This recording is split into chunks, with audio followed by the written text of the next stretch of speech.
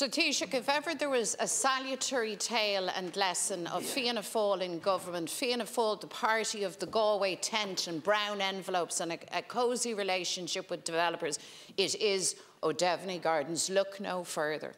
The reason why this has dragged on and on is because your buddies, who had a public-private partnership arrangement with the state at the time, went bust and let the entire community down. I could go on and on, Ceann Comhairle. I don't have the scope to recount the corruption, the corrupted nature of your relationship with the people that I refer to. And your plan fails again because you are so myopic and limited in your view.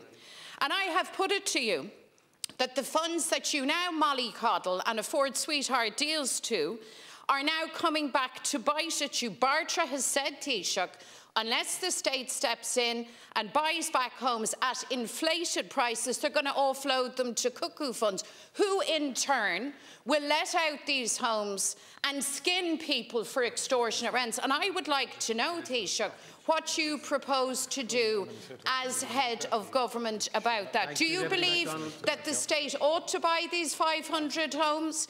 And furthermore, do you believe that the sweetheart tax arrangements with these funds should continue? Because that's your policy in the here and now, and it's your policy that's causing so much hardship to an entire generation of people that you have locked out of home ownership and who endure extortionate rents. That's on your watch, Taoiseach. Those, my friend, are the facts.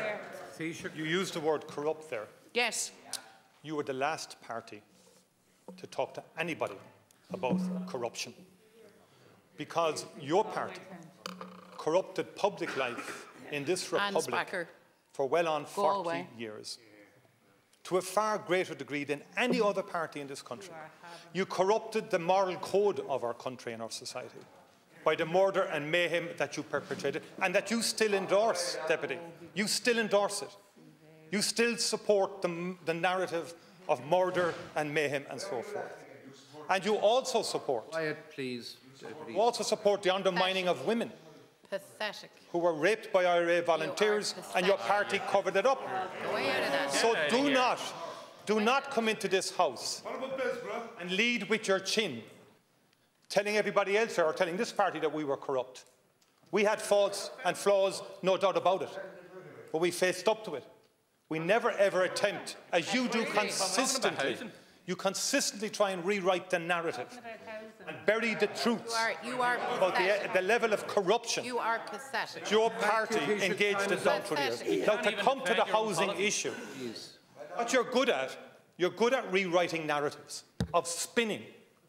But this is about, in terms of Dublin City Council, we've allowed city councils to engage with partners to get housing developed, to get mixed tenure, to get private, affordable and social houses built. What's your response to Bartra? We are doing that. You don't have one. And in addition to that, we have provided, and you don't like the truth, you've no answer. 4 billion we are going to provide year by year. And I think you need to start answering some questions now.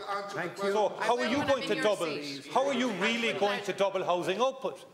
You keep saying things, they're just sort of slogans that you articulate from time to time, but there's no meat behind it, no flesh on the bone, no reality behind what you do. You can wave all you like, Deputy, but it doesn't hide the truth. Look, can we just restore some order, please? Please.